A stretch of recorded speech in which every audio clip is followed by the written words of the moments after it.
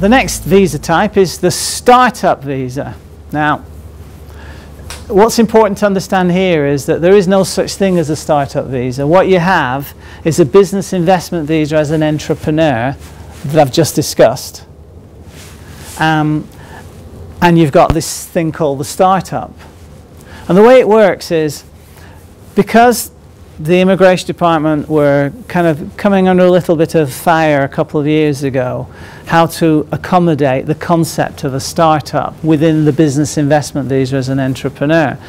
They engaged in a stakeholder consultation exercise, and they took on board what the stakeholders had to say about startups and how to accommodate them, and they came up with something that was very pragmatic. What they did was they said, okay,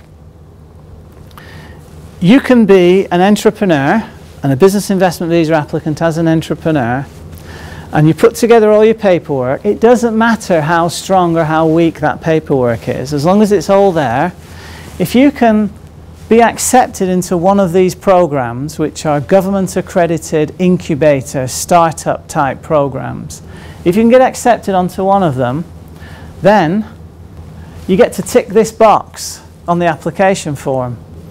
And you get to tick this box and put a copy of the acceptance letter onto one of those programs, and you're favourably considered. So it means you're automatically approved.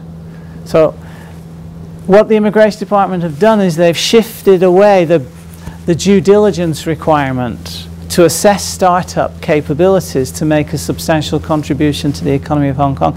They've shifted it onto the purveyors or the managers of these programs, figuring that if they can get onto one of these programs, that's good enough for the Immigration Department, and so you get to tick this box and you're home and host.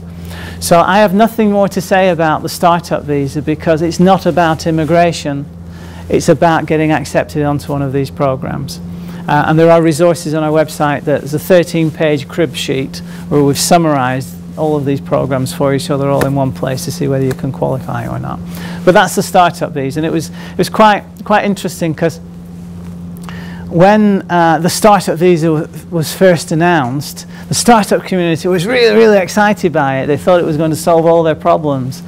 But when the dust settled on the realities behind the program and understanding that it was about getting accepted onto these programs, there was a lot of disappointment. But that's the startup visa.